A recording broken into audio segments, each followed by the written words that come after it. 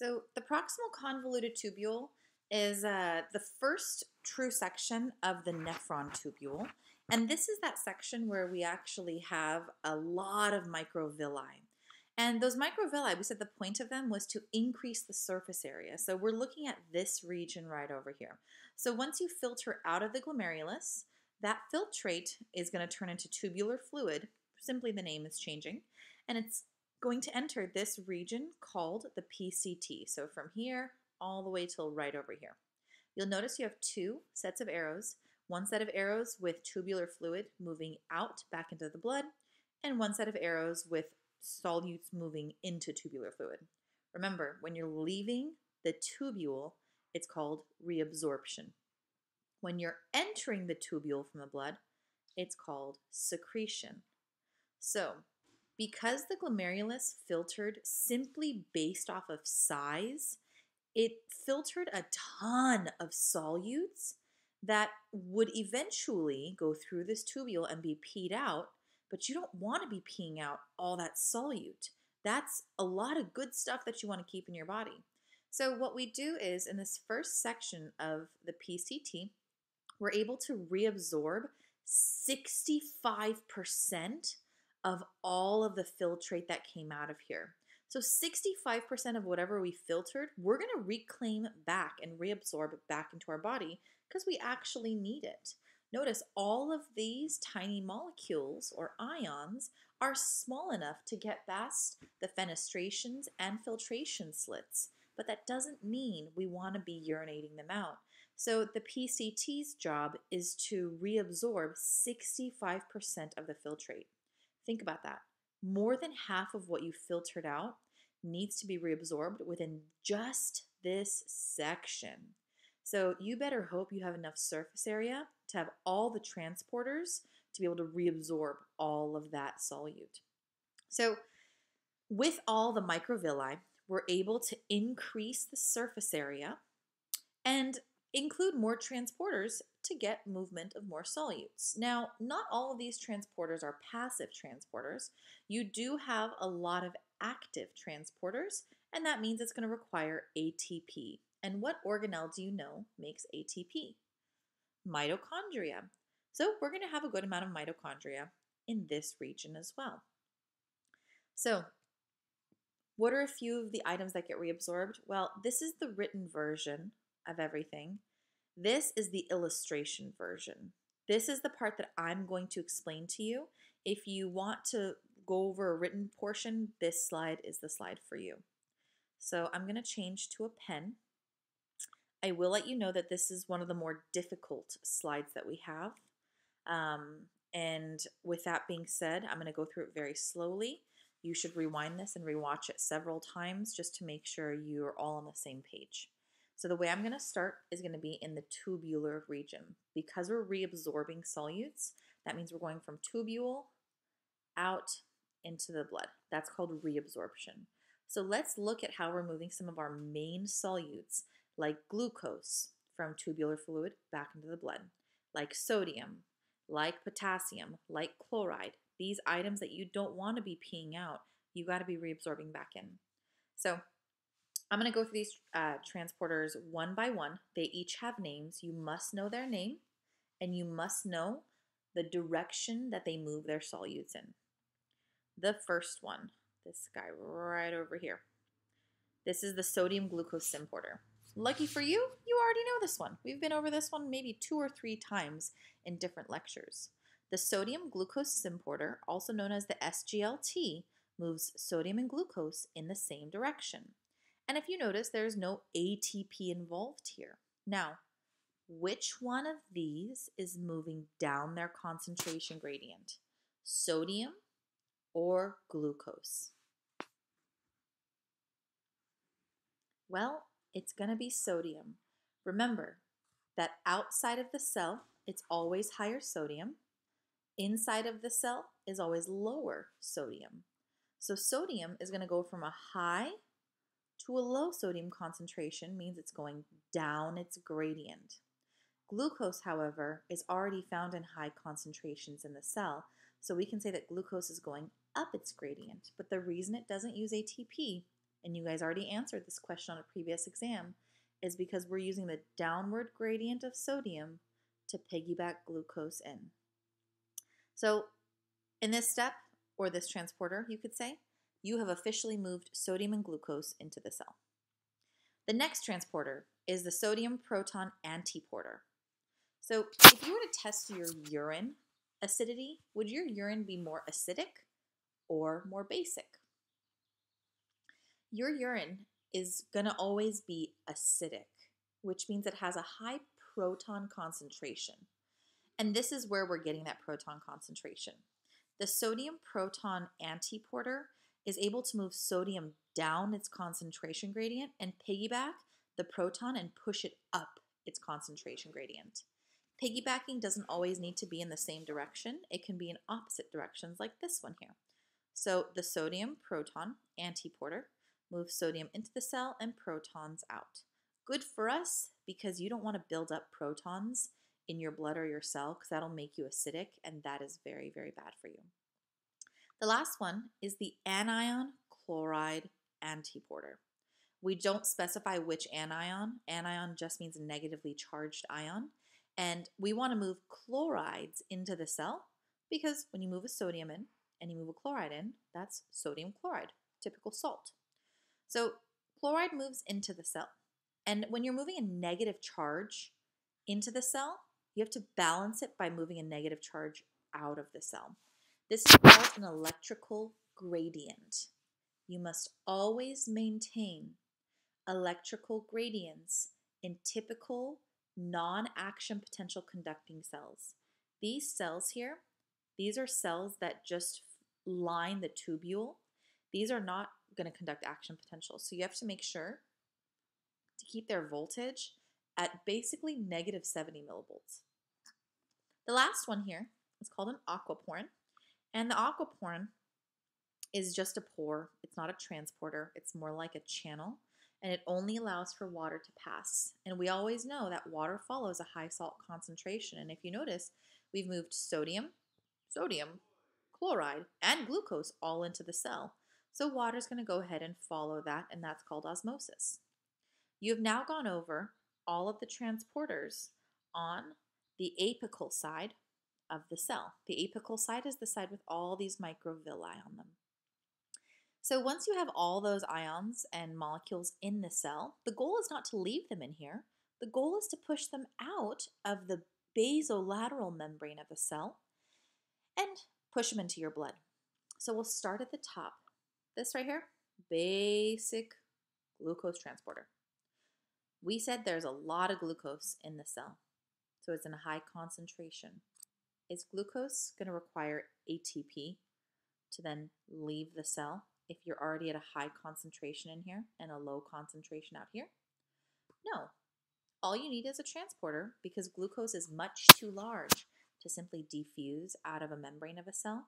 So we provided a transporter, and it doesn't require ATP, and it just moves glucose from inside the cell out into the blood. The next one here, this is going to be the only one that uses ATP. And you notice the ATP gets turned into ADP and a phosphate. This is the typical one that you know, sodium-potassium pump. We know that this pump pumps out sodium against the gradient and pumps in potassium, again, against the gradient. Because they're both moving against the gradient, you have to use ATP. And the last one here is the potassium chloride symporter. You move the sodium out, but hey, you kept building potassium inside. So with that potassium buildup in here, you also want to make sure to balance it. So you don't want to build up too much potassium inside the cell, so you allow the potassium chloride symporter to move them out. This also allows us to use the downward potassium concentration gradient, because potassium is moving from high to low concentration, to help piggyback the movement of chloride out of the cell. Here's the rule. Wherever sodium goes, chloride is going to follow. Write that down. Again, wherever sodium goes, chloride is going to follow. So the potassium moves down its concentration gradient, pulls chloride with it so that they can all three, sodium, potassium, and chloride, enter back into your blood circulation. You have now successfully reabsorbed glucose, sodium, potassium, and chloride from the tubular fluid back into your blood. All of this is written on the previous slide. A few things on this slide. These are minor ions and molecules, like magnesium, phosphate, and calcium. Make sure to read through those ones, but they are not illustrated on these main transporters. They're going to be found down here. Now, kind of a crazy fact here. The kidneys will reduce 180 liters of filtrate. Think about how many Coke bottles that is. If each Coke bottle is 2 liters, 90 Coke bottles is how much fluid your kidneys are filtering in a day. That's insane. And from that 180 liters, through the tubular fluid and the tubule, you're able to reabsorb the majority of it. And we'll talk about how much we're actually going to reabsorb, because you're definitely not peeing out 180 liters of fluid a day. Yes, your glomerulus is filtering 180 liters into the tubule, but that tubule reabsorbs about 178 liters. So that you're only peeing out 1 to 2 liters a day. So you filter 180 into the tubule, but you end up peeing out only 1 to 2 liters every day. That's amazing. So 2/3 of the water in the filtrate is reabsorbed by the PCT alone. Again, why do we do most reabsorption by the PCT? What is a characteristic inside of the PCT that no other part of the tubule actually has? Keyword here, microvilli. And what do microvilli increase inside of the PCT? Surface area. So, again, we reabsorbed sodium, potassium, and chloride. Those are all salts. When you move salts in a certain direction, like from tubule into blood, like here, we move the salts from tubule into blood. Who follows the salt movement? Water, right here. Not only do you move water through aquaporins, but you also move it in between the epithelial cells, and that's called solvent drag. You drag the water following the salt. So that water reabsorption is key, but oftentimes it depends on salt movement. So this is going to be a common theme throughout the rest of this PowerPoint, and that theme is this, and write this down. Movement of salt triggers movement of water. Again, movement of salt triggers movement of water.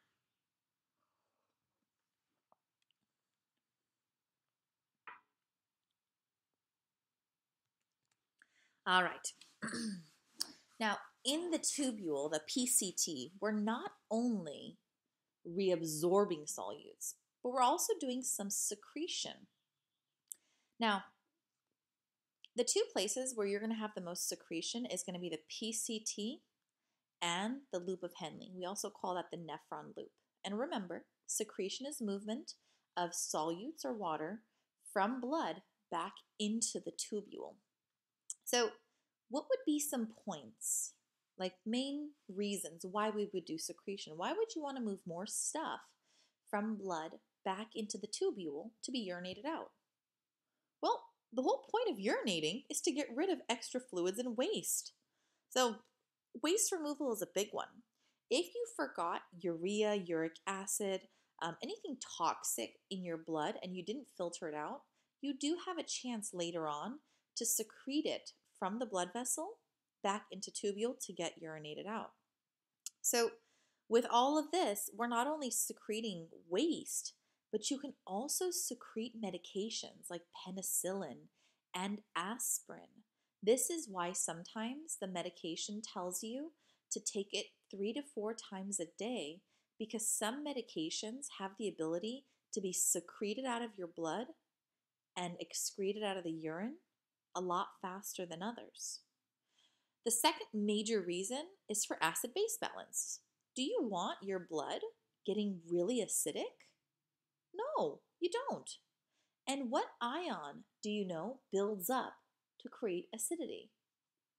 Protons. So if you have too many protons in your blood, those protons are going to secrete out and go into the tubule to get urinated to help regulate the pH of that blood. So secretion is really there to keep your blood clean and healthy and balanced in terms of pH. Now moving on to the nephron loop, also called the loop of Henle. So we went through the glomerulus and filtration. We went through the PCT and reabsorption and secretion. Now we're doing the loop of Henle. Before we start, I want you to notice you have a part of the loop going down. This is called the descending limb. You have part of the loop going up. This is called the ascending limb. The ascending limb has a thin portion and a thick portion. Now, the thin and thick portions, we're not going to differentiate them for the purposes of this class, but we will differentiate between the descending and ascending segments of this.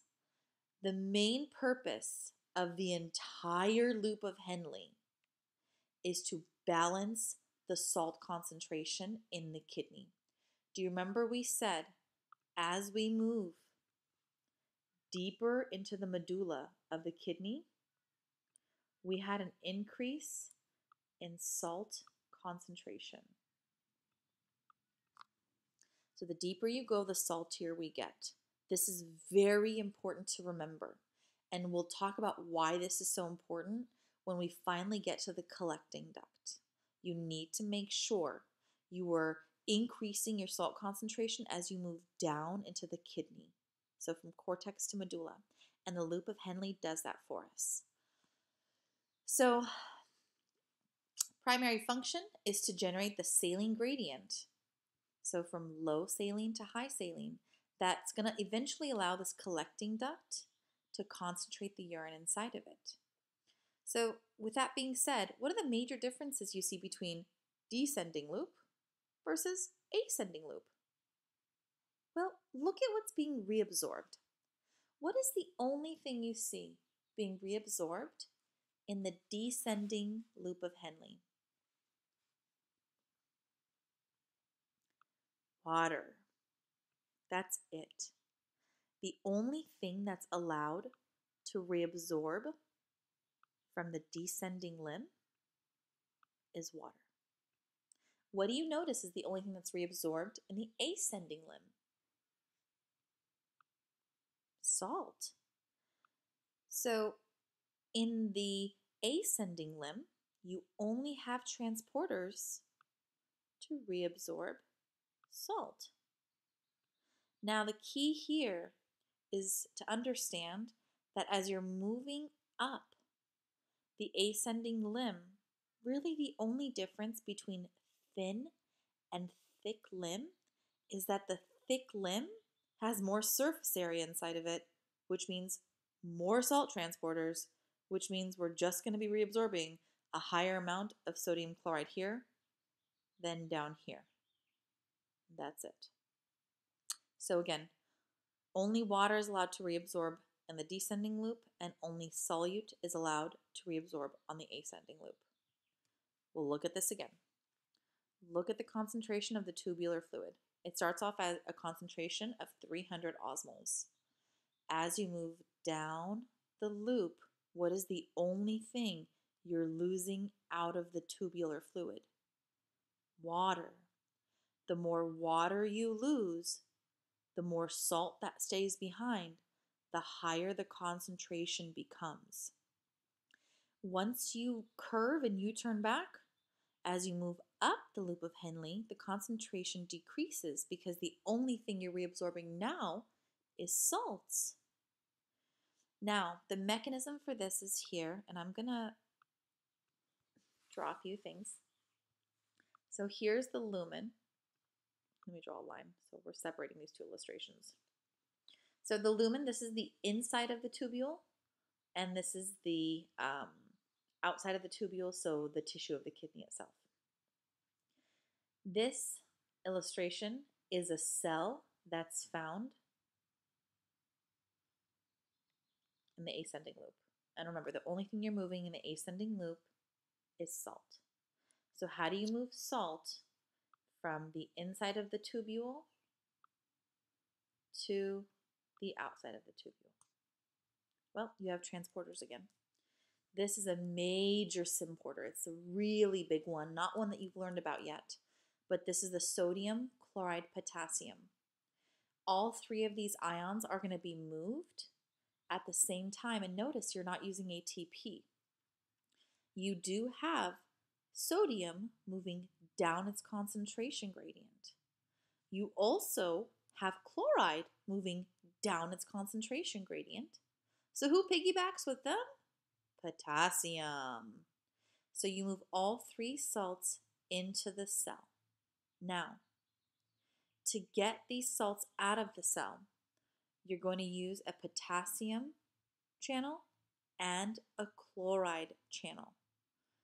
Both of these channels are going to allow the movement of potassium out of the cell and chloride out of the cell. The only way to get the sodium out of the cell is to use the sodium-potassium pump. Now look at this situation here. You're moving the sodium out, but you're getting even more potassium into the cell. At this point, you've built up a huge potassium gradient inside of the cell, which is what allows us to get that potassium freely back out of the cell.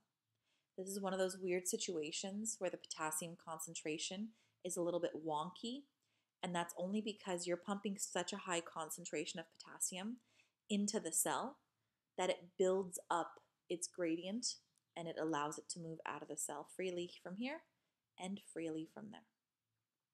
So you've successfully moved sodium, potassium, and chloride all from the tubular fluid out into the tissue of the kidney. So we move salt from here out to there. So again, the concentration of the salt needs to be from low concentration to a higher and higher concentration down here. So the deeper you go down, the higher the salt concentration is going to be. Another little review illustration is you move down the loop of Henle, the concentration of the tubular fluid increases because you're reabsorbing water. But as you move up the loop of Henle, the concentration of tubular fluid decreases because now you're moving the salt. This is able to create a gradient in the kidney of salt where down in the medulla, it's high salt concentration, and as you make your way up to the cortex, the salt concentration decreases. Again, the importance of this will be highlighted when we talk about collecting duct, but just understand that you need to have a very high concentration down in the medulla of the kidney versus higher in the cortex.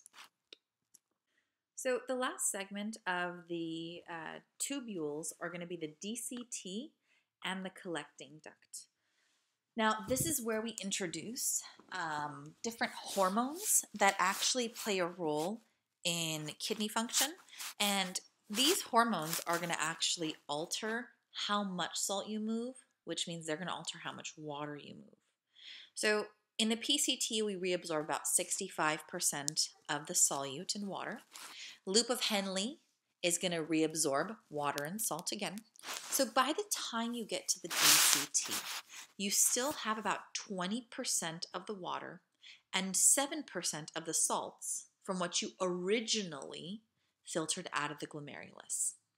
Now, if you just peed all this out, it would be about 36 liters a day. So 18 Coke bottles. You are definitely not peeing out 18 Coke bottles a day. What would that cause if you ended up peeing out 18 Coke bottles of fluid a day? That would cause major dehydration. You would have a loss of blood volume, and if your blood volume drops, what else is going to drop in your body? Blood pressure. So, the DCT and collecting duct, their jobs is to reabsorb more of the water and more of the salts, and these two regions are the two regions that are affected by a few hormones: aldosterone, ANP, ADH, and parathyroid hormone. This last one we're going to save to talk about during the endocrine lecture. So right now I'm only going to cover these three here. So your job as a student for your next exam is to know the name of the hormone and the physiology of its function. First one, aldosterone. Aldosterone is considered the salt-retaining hormone. So when your body makes this hormone, it tells your kidneys to hold in more salt, aka reabsorb more salt back into your body. And because we talked about this several times, when you reabsorb salt, what else are you going to reabsorb? What follows salt? Water. So here we go. This is the physiology of this, and then we'll talk about how water is related. Aldosterone is a hormone that's secreted by the adrenal cortex, so the cortex of the adrenal gland. And it's secreted when two things happen. Either when your blood sodium falls, so your salt concentration in your blood drops, or when the potassium concentration in the blood goes up. Both of these are detrimental, and they will both signal the chemoreceptors to eventually send a signal to the adrenal gland to create aldosterone and say, hey, the sodium in the blood is low. Stop peeing it out. So the adrenal gland makes aldosterone. Aldosterone goes to the kidneys and tell the kidneys to retain salt. And when we talk about salt, what we're really referring to is sodium and chloride. So the functions of aldosterone, again, to reabsorb sodium and as a byproduct to secrete potassium. So we're going to keep this in, we're going to pee this out. And anywhere sodium goes, who is going to follow? Chloride and water. So the overall movement is that sodium moves back into your blood, which means chloride moves back into your blood. And wherever sodium chloride moves, water is going to follow. So as you reabsorb salt, you're reabsorbing more water into your blood. If you reabsorb more water into your blood, what's going to happen to your blood volume? It's going to go up. And if your blood volume goes up, what's going to happen to your blood pressure? Blood pressure is also going to go up. And if you're reabsorbing all this water, what do you think is going to happen to your urine output volume? Are you going to be peeing out more fluid or less fluid? Well, urine volume is going to drop down. So all of this happens almost like a domino effect. So the salt concentration in your blood drops. That sends a signal to the adrenal gland to make aldosterone. Aldosterone tells the kidneys to reabsorb sodium. If you reabsorb sodium, you reabsorb chloride. And as a result of reabsorbing sodium and chloride, you reabsorb water. The more water you reabsorb, the less water you pee out, so your urine output drops down. The next hormone is ANP. This is kind of a cool one because ANP, atrial natriuretic peptide, this is a hormone that's made by your heart. Now, the heart's not an endocrine gland, but it does have the ability to make this one hormone. And the heart makes this hormone when the heart feels like the pressure in it is too high. So let's say you have a lot of blood volume. That means a lot of blood is getting pumped into your heart, which is causing your heart to stretch. And whenever your heart stretches, because of Starling's law of the heart, it contracts harder, which causes more high pressure blood to shoot out of the aorta, stretching the aorta out. When the aorta stretches, it senses using baroreceptors that, hey, the pressure is too high. So the heart says, okay, no problem. So the heart makes ANP. Atrial natriuretic peptide is a hormone that goes down to the kidneys and says, hey, kidneys, we have way too much blood in our system, which is why the pressure is too high. Do you think you could pee out some of that fluid? And the kidney says, sure, my friend, not a problem. So then the kidneys excrete more salt, and whatever follows salt is going to be water. And so you're excreting out more water, which means you're peeing out more water, lowering your blood volume, lowering your blood pressure. Here are a few of the bullet points down here. And I'm going to connect a few of these together. So if you recall, and I'm going to draw a glomerulus. This whole drawing thing is getting easier to do on my laptop, which is great. So you have your afferent vessel bringing in blood to the glomerulus, and we'll kind of draw the capillary bed here. And then you have the efferent taking out the blood. Now remember, what's going to help push filtrate out is how much pressure is in here. That little math equation we did last lecture. So what ANP does is it can dilate the afferent arteriole, so it makes this bigger, which means more blood gets in, and it's going to constrict the efferent arteriole, which means less blood is going to get out. If you open the incoming vessel, but you close the outgoing vessel, what's going to happen to the overall pressure in the glomerulus? Well, it's going to go up. GFR means glomerular filtration rate. So the rate at which you filter out of the glomerulus. So the more pressure that's in here, the more you're going to be pushing fluid out, and that's going to increase filtration out of the glomerulus, eventually creating more fluid down in the tubule, which means you're going to pee out more fluid.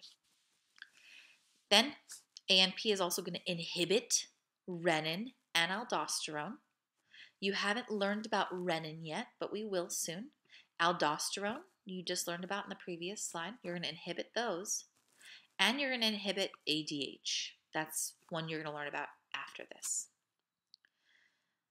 Because you're inhibiting renin and aldosterone, that directly ties in with this bullet point.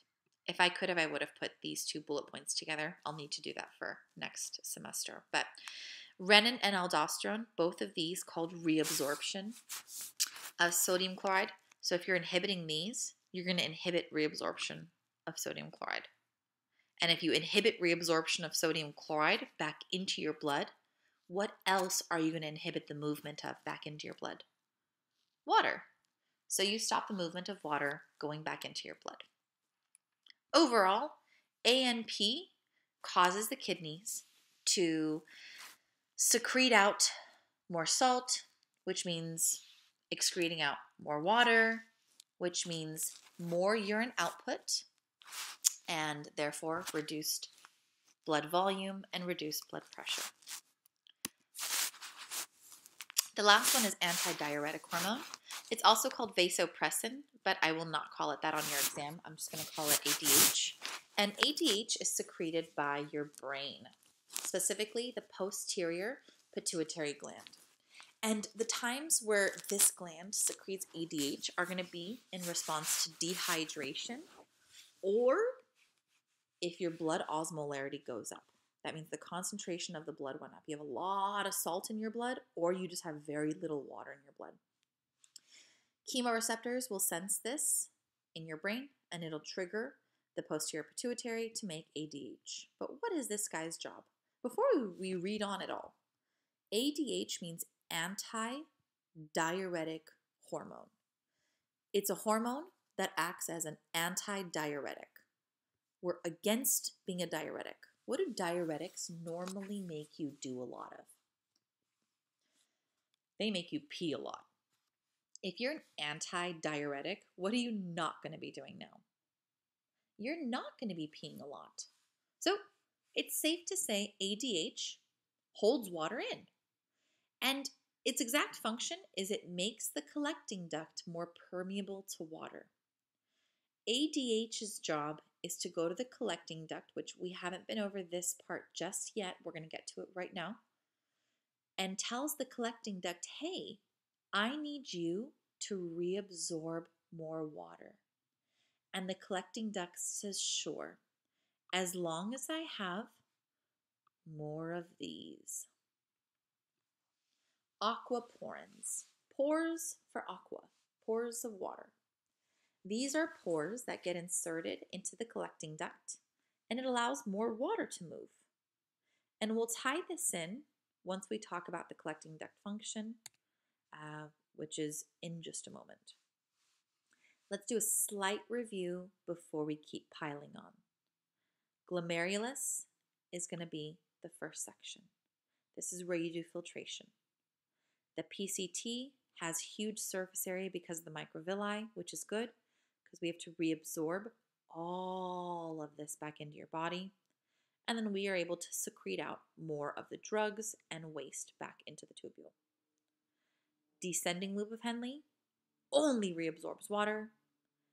Ascending loop of Henle only reabsorbs salt. And the point of this guy is to create an increasing salt gradient as we go deeper down into the medulla. The distal convoluted tubule, we haven't really talked about this guy's function much, and we probably are not going to get very deep into the physio, but this guy does our final balancing act of salts. This guy says, okay, we need a little bit more sodium and chloride back into the blood. All right, let's reabsorb it out. We need some more bicarbonate back into the blood to act as a buffer. Let's move it out. And wherever sodium and chloride goes, who follows? Water. So this guy is our last bit of salt balance before we get into the big one. This final region of the tubule is called the collecting duct. And the collecting duct's main job is to reabsorb high amounts of water. This is where most of our water reabsorption is going to take place in order to concentrate the urine. This collecting duct has the ability to reabsorb water as we get deeper into the medulla, because what concentration increases as you go deeper and deeper into the medulla? We've mentioned this a few times now. The collecting duct is the main duct that's going to allow us to conserve water back into our body, because what does water always follow? Water always follows a high salt concentration. And as we go from cortex down into the medulla of the kidney, what concentration is increasing? The salt concentration. So as you get more salt going deeper into the medulla, you're going to have more reabsorption of that water. So if we just put it as like a depiction here, my red arrows will be water reabsorption. As you go down, that water reabsorption is higher and higher and higher.